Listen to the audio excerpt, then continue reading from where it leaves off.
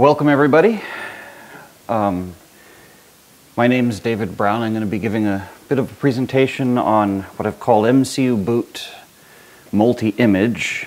I'm going to go over a little bit of background. I know this is a bit more of a diverse audience than I sometimes give this presentation at. A little bit of background on what MCUboot is. The name's kind of obvious. It's broken into MCU and boot. MCU standing for microcontroller. So we're talking about embedded devices, but not like Raspberry Pi. We're talking about little microcontrollers with hundreds of kilobytes or maybe a megabyte of flash and a dozen K to a few hundred K of RAM. And it's the bootloader. This is the code that runs first when the system boots up.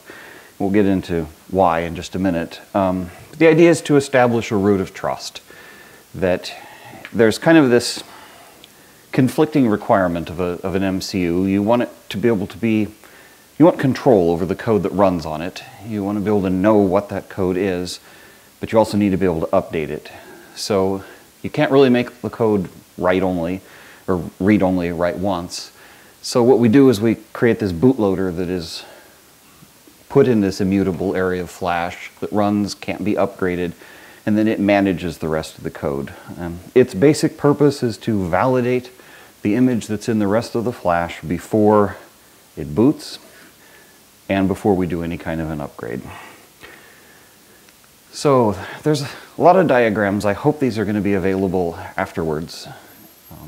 If not, ask me for my email and I can send these slides out. The basic way this memory works is we support what's called execute in place. And unlike a typical computer system where you might have a little bit of code in ROM and then most of the code runs out of RAM, on these MCUs, I can't step there. These MCUs typically will run the code directly out of flash. And so what we need to do is have code that lives. I should look here because I can see it. It's going to be interesting. So the bootloader starts generally at memory address 0, and there's code typically a few kilobytes beyond that what we're going to call slot 0, although there's a proposal to change these names. And that's the primary code that runs. Then there's another one called slot 1, which is an area that's used to do an upgrade of the flash. And then there's this thing called scratch down at the end. This is going to be fun. The scratch area is used as part of the upgrade process, which we'll get to in a minute. So the way this works, that this code region here, that's not visible at all, in slot 0 starts with a bit of a header. There's some code.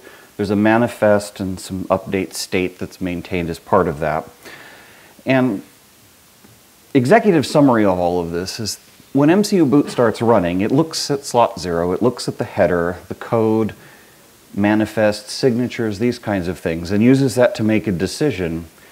Do we boot this, or has this code been compromised and is not valid? It also looks at slot 1 to decide, do we have an upgrade available that we want to then put into slot 0 for a new version of the firmware? So the important thing to realize from this is the MCUboot isn't responsible for downloading the update, getting it from over the air, whatever process you have. It's simply responsible for installing it once it's been downloaded. So that's typically done as part of whatever application runs on there. We'll go over the network. It will be able to write in slot 1, and then it does a reboot, which causes the update to happen. So, current state of MCUboot, it's been about 2017 was our first 1.0 release. And right now we support these, what are called execute-in-place microcontrollers. We have the flash provisioned into the 2 slots as mentioned. We can validate either an RSA or an ECDSA signature across the code in the slot. And then if the data in slot 1 is newer than that in slot 0 and valid, we can do an upgrade. And based on configuration settings, the upgrade can either be an overwrite, or we have this thing that we call swap, where we exchange the two images to allow a revert if something is wrong and that image is not runnable. So to start with, I want to talk a little bit about this execute in place idea. This is the same map we had before, where the code lives at, in this case, 0x8000. And it's actually linked at that address. So if there's any non-relative addresses that you usually find vector tables, that kind of thing, they point as if the code will live at this address 8000. The upgrade, which is going to be placed at 42,000 in the flash, this is just an example, will still be linked to run at 8000. And so in order to run it, the code actually has to be moved into slot 0 and doesn't run directly out of slot 1. This is by far the most common way these microcontrollers are set up. Generally, the flash is actually built onto the chip, and there's not that much RAM. There usually is much less RAM than there is flash. And I guess that's basically it. We're starting to see some chips that use a more kind of traditional approach, which I'll call non-execute in place for lack of a better term. And the idea here is the code lives in these slots, but in order to run it, it's first copied into RAM and then executed from there. This is not that high of a priority for the MCUboot project, except that one of our primary development boards that we'll get to in a minute for this trusted execution works this way. So it kind of ended up having to put some work into doing this because that's the board that I have to run on. Turns out this picture is actually kind of a lie. It isn't quite that simple because the processor still has to start executing from somewhere. And what usually ends up happening is there's a first stage bootloader that's either masked into ROM somewhere inside the chip that then copies the bootloader, MCUboot, into RAM, where it then runs. And then it decides to copy something from slot 0 into another part of RAM to run.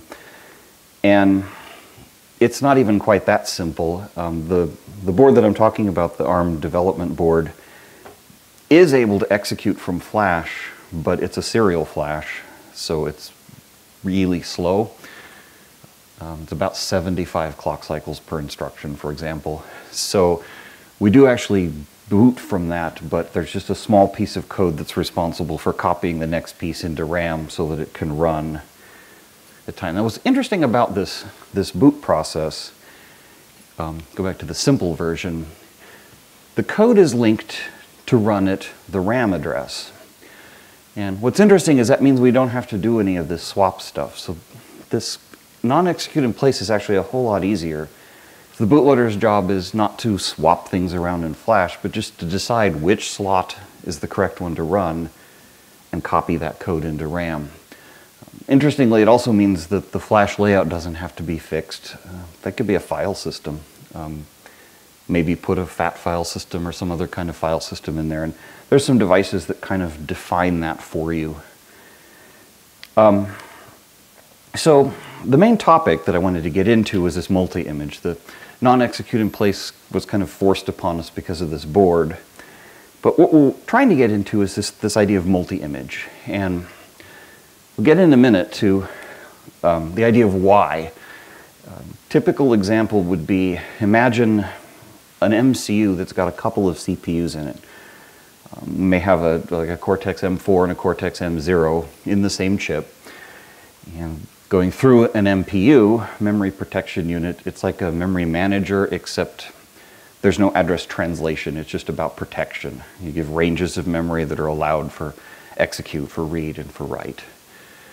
And then we have flash and SRAM and peripherals, and these two processors are allowed access to it. And this is typically divided into like a secure and a non-secure processor, where certain kinds of secure operations, be they signature management, management of secrets, these kinds of things are handled by a separate processor that has its own address, its own allowed addresses.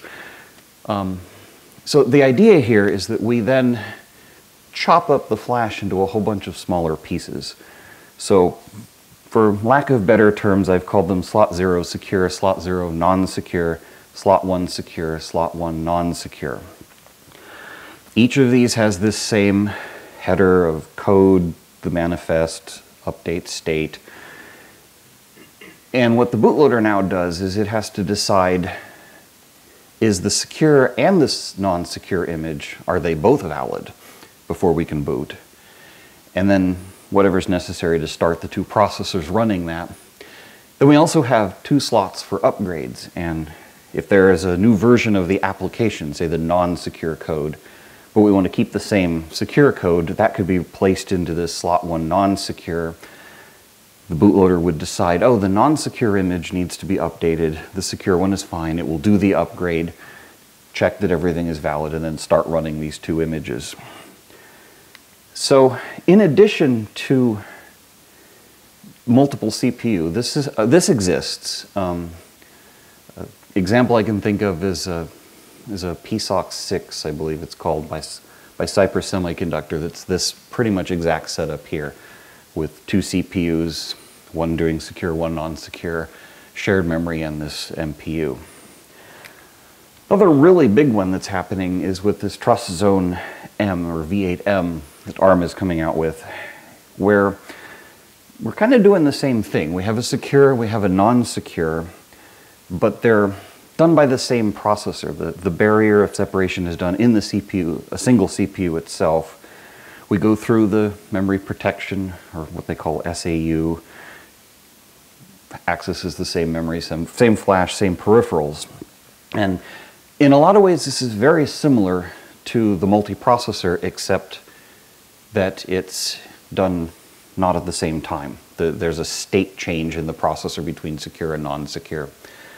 For either of these, both this one with 2 processors, and by the way, this is not like SMP. These are not just 2 processors that are available to run the same code. They have their own separate pieces of code that are run, and they're doing different tasks.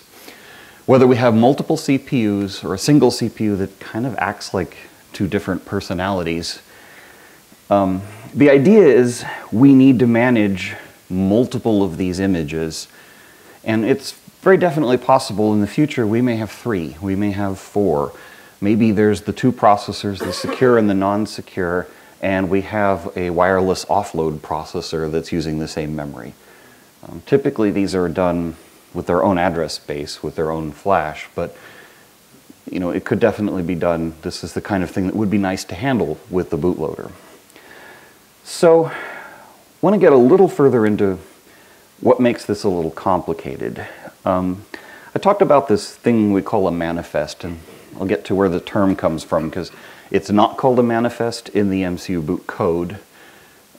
Unfortunately, we just call it a TLV, which is a hint, don't name things after the data structure they're implemented with. Give them names so that you can change the data structure and still keep the same name. But regardless, that manifest, it's the metadata that describes the image that is going to be run, is broken into 2 pieces. There's this header that lives, is that visible at all? Yeah. The header that lives before the image, which is about 32 bytes. It's basically a magic number, a version field, and a length, and some flags, a couple other things. Following this immediately is the actual executable code. It runs right in place. Due to some constraints on ARM, sometimes there's a bit of padding because there's usually alignment constraints on where the vector table can live. And then following this, which is computed by the header plus length, jumps to this TLV manifest, which has a magic number and a length, and then it's a bunch of these triplets of tag, length, value, tag, length, and value.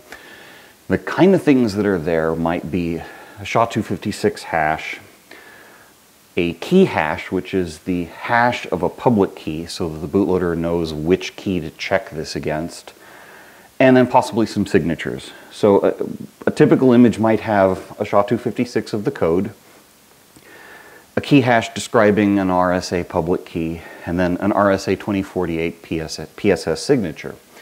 And we might also have another key hash and an ECDSA signature.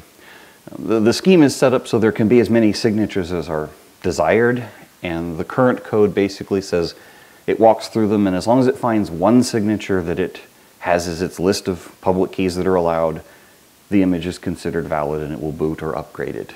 If none of them are valid, it considers the image invalid. So how do we expand this to multiple images? Right now this is embedded in the single image. The upgrade image has another one embedded in it. Kind of the most obvious way to expand this is by having multiple manifests. So before we had an image and an upgrade. Now we have a secure image, a non-secure image, a secure upgrade, and a non-secure upgrade. So we can just put this same manifest on each one of them. And what this means, we have a separate header, we have a separate signature, we have code, and this is actually pretty straightforward to do. The tools aren't that hard to extend for this, but there's a lot of questions that have to be answered. Like, what if you change the API between the secure and the non-secure side? You can get into a situation where if you upgrade one without the other, your system now doesn't work, or maybe isn't even bootable. But other times, maybe you do have the same API, you just fixed a bug in one of the images, and it's perfectly reasonable to upgrade that image without the other one. And what it really means is we need to support all of those situations. The best way to do that with this is to describe dependencies. And what this is, if I can read that, yeah, this little blue block there is describing one of these tags. So maybe the secure image, maybe that doesn't need dependencies, and maybe the non-secure image says, in addition to all the existing tags, I now depend upon at least version 1.1, that probably should be a greater than or equal to, but not more than 1.2.6. And this is actually under a lot of discussion right now. How do we represent this? What needs to be represented? Is it just fine to say that 1.x is sufficient, 1.2.x? Does it need to be richer? Does it need to be much more complicated than that? The idea being that then when MCUboot wants to do an update, it will look at the new images available, whether it be one or both, and then it will analyze, well, what would I get if I did the upgrade, and is that valid? And so if you put in a new non-secure image, but its version constraint won't work with the existing secure image, then it would just not do the upgrade. It'll boot up, check it, and then skip it. And maybe later, maybe it was in the process of downloading an update, it downloaded the non-secure image, but it hadn't downloaded the new secure image. And so it'll just wait, and if we do eventually upgrade both images to where the new versions of them are compatible, it will then actually do the upgrade.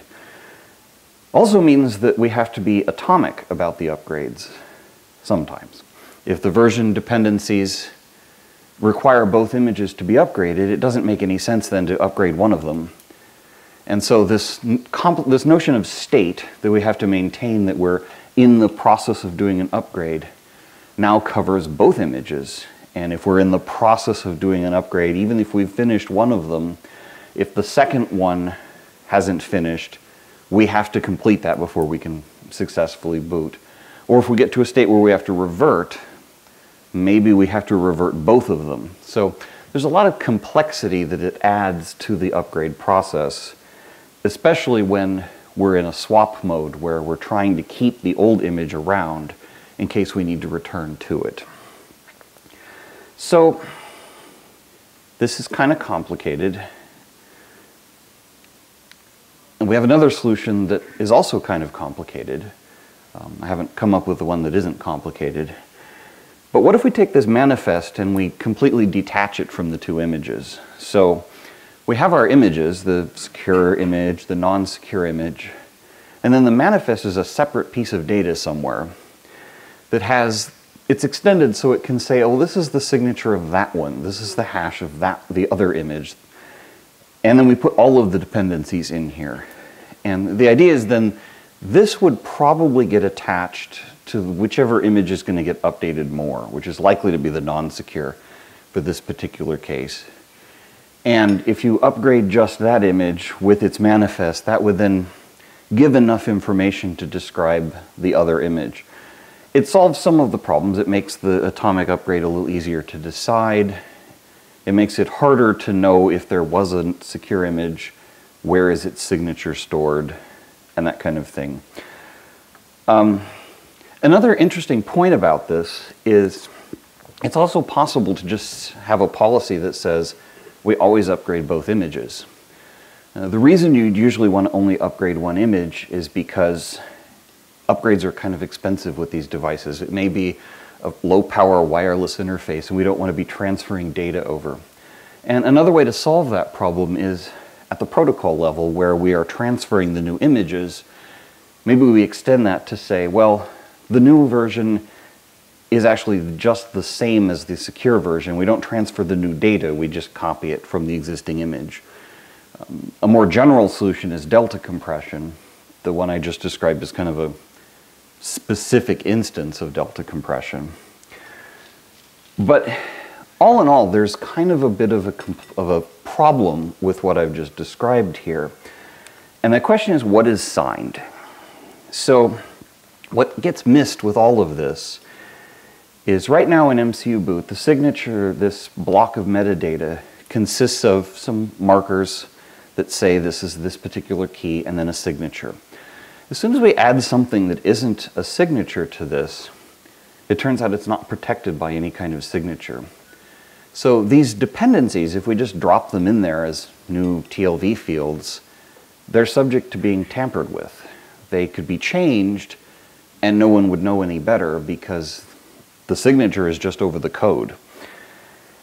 And what about if we're using one manifest with both? What's our signature? Are we signing both images? Do we have to have multiple then new TLV entries to describe the different signatures? That's actually an error. This should be both slot 0, one should be secure and one should be non-secure. There's a pretty easy solution to this, and that's to, instead of signing the code, let's sign the manifest. So the manifest starts with these hashes of the code. Maybe it describes the hash of the secure, the hash of the non-secure image, describes all the dependencies. And then this last part of it, instead of being a signature of the code, is a signature of the manifest itself. And this solves the problem. It allows us to add pretty much any kind of metadata we want that will then be protected by these signatures. Which brings us to suit. And this is a IETF working group. It was originally called FUD, for firmware update, and there was actually somebody that reported that if it got called that, they would not be allowed to use it at their company. So eventually this thing got renamed for the Software Update for IoT, hence suit. The working group seeks to basically solve this problem of how do we describe the metadata that describes firmware updates for IoT devices. It's pretty much what we want to do in MCUboot, but it's going to be a very different format, a very different solution. The other thing is it's a working group. If you're familiar with how those work, it's in a lot of flux. You have a lot of voices. A lot of people have their own part they're bringing to the discussion, and over time this changes a lot. So as far as MCUboot goes, this is not something we're going to support today. This is something we want to be in part of the discussion so that we make sure that our needs are represented by that. And maybe when this settles and becomes a real RFC, we can then make MCUboot support this if that's appropriate. Big thing is that the suit manifest is likely to be much more complicated than we need. MCUboot currently targets systems where the bootloader has to fit in 16 kilobytes and manage code that's, tens or hundreds of kilobytes at most. and these little tiny microcontrollers. And if you're having to put code in there to parse a complicated manifest, that's not necessarily going to work. So it's probably always going to be the case that we're going to have to support a simple manifest as well as a richer manifest for larger devices. And somebody put it really well on the MCUboot list.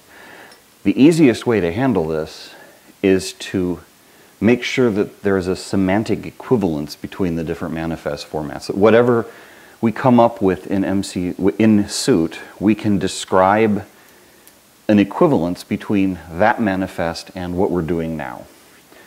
So that's our goal. That's a future thing. We're not ready for that. But one thing that Suit does bring that's pretty much been settled is another RFC that exists called COS. I've heard it pronounced several different ways. It's essentially a way of describing signatures and encryption of something. In this case, it would be the manifest.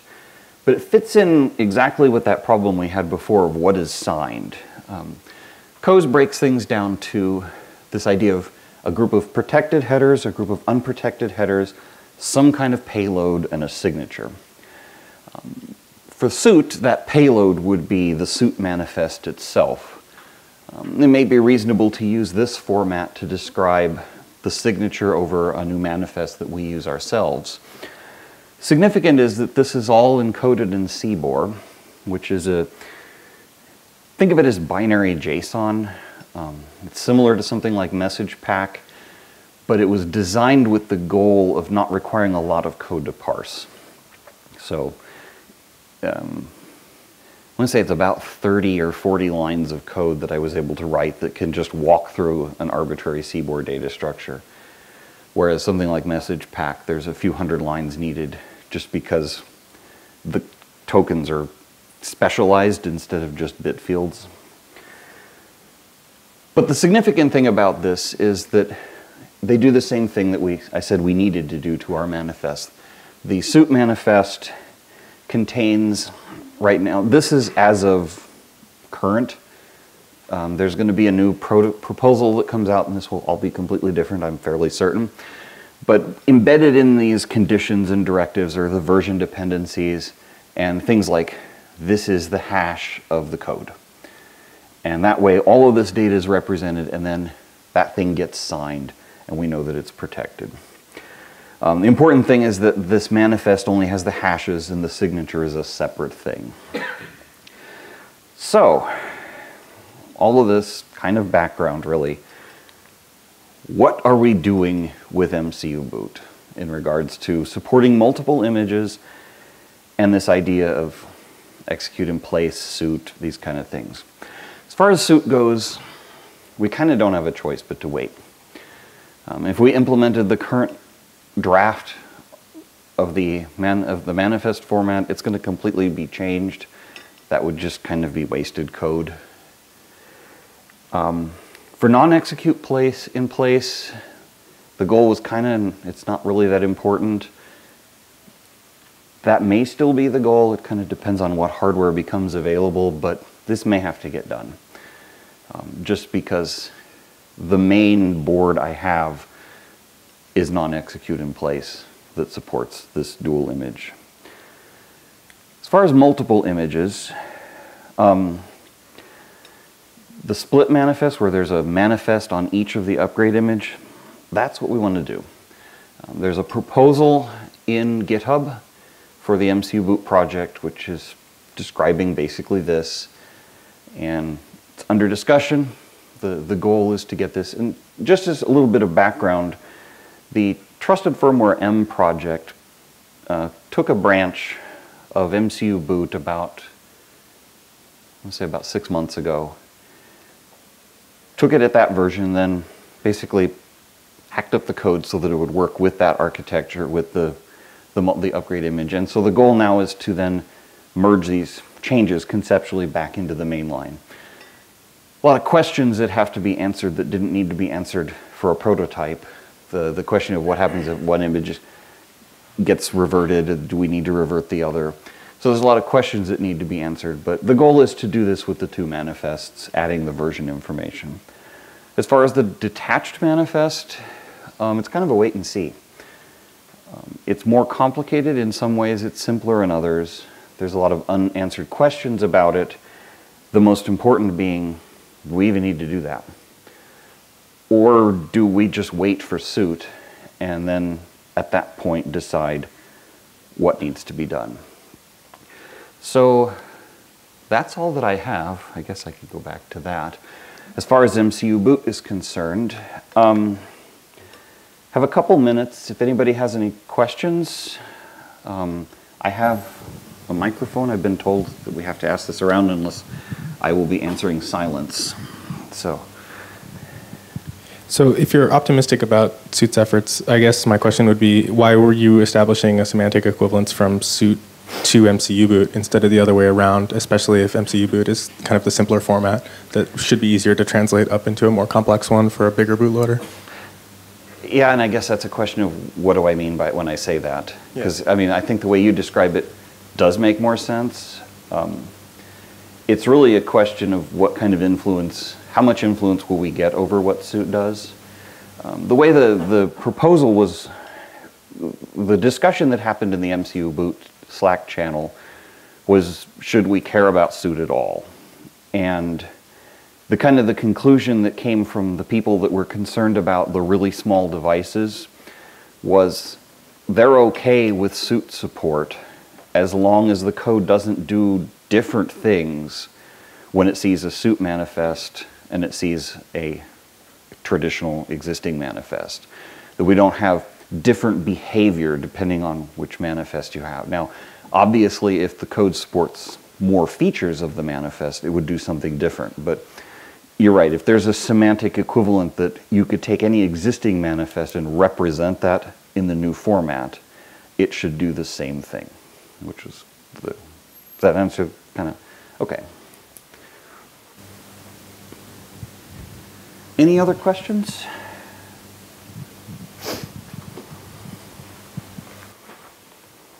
Is there any plans to have some kind of interface between the application and MCUboot? Like, what if this compatibility fails? Is there any feedback to the application? There is an open issue that's been there for quite some time to do just that. It's not a solved question. We don't have a way of doing it, but it's important. For obvious reasons, there's a lot of different things you could convey. What's the layout of the flash? The application needs to know where to put the upgrade image. To deeper things like we could handle incompatible versions if there was a way of knowing what the versions are. You know, the API version could be communicated to the application, and then it would be possible to upgrade them maybe more independently. But it's an open question right now as far as even how that gets implemented. Is it just a data structure that we have a known format, or is there some kind of callback mechanism that's much more sophisticated? And we just haven't gotten to it yet. So. Is MCUboot capable of... Yeah, it's... One. Okay. Is MCUboot capable of handling updates of itself? No. So there's a couple parts of that. The basic security requirement is that it can't be upgraded. Every time you think about how do we do a root of trust and allow upgrades, you have to have some piece that you want to make as small as possible that can't be upgraded, and then you have the rest that can be. For the most part, with this kind of scenario, when we sit down and we say, well, what's the absolute minimum that has to be in this immutable bootloader? And that's what MCUboot is right now. If we get more functionality and maybe multiple images is that, it might be better to go to a two-stage boot process where there's this very small core initially, and then there's something richer. There's been some debate in the Slack channel as to whether this notion of swapping images is too complicated for an immutable bootloader. It's much more complexity than the rest of the code combined. And so one possibility is you have a simple bootloader that can just run one of the others, and then you have the more complicated one that can handle that. But again, that's not yet implemented right now. It's kind of assumed that once you put MCUboot in there, you can't upgrade it. Thank you. Any other questions?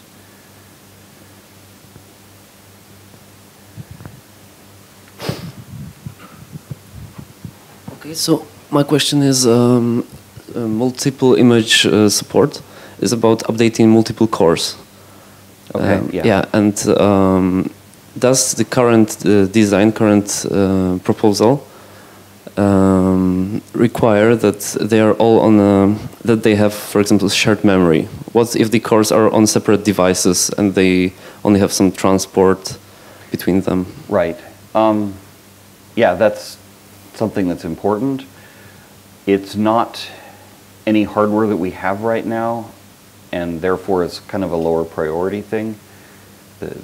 So yeah, it's something that is definitely in the scope of what MCUboot could do, but not something that's currently handled. There's a bunch of things that are on the kind of to-do list.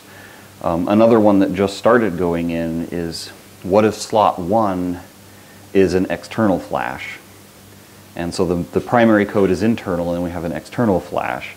And that part kind of works if you have the drivers set up correctly. What this thing does is it allows the images that are on the external flash to be encrypted, so that because that's easier to access from somebody trying to attack the device, that patch encrypts the images that are external. That's kind of similar to what if you had to send them over a transport to another device, but obviously there's a lot of specifics that don't show up until we have one that we want to implement for.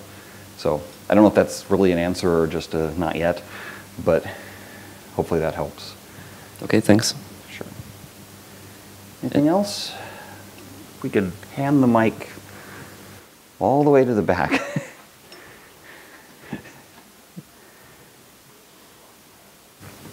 So my question is, let's say once you have Zephyr running on your MCU, how much work is it to get MCUboot working on that system? In theory, you configure it and type make. I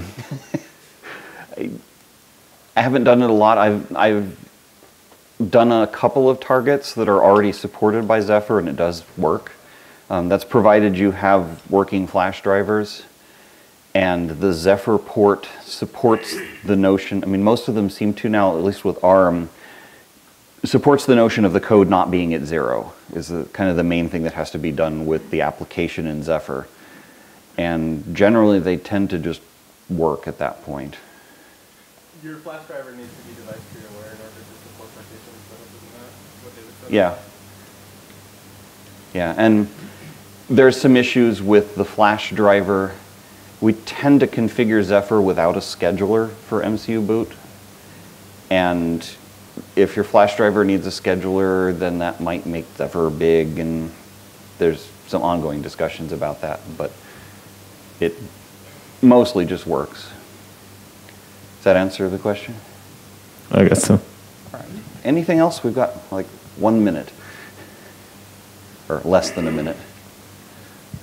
Otherwise, well, thank you for coming, and hope you enjoyed.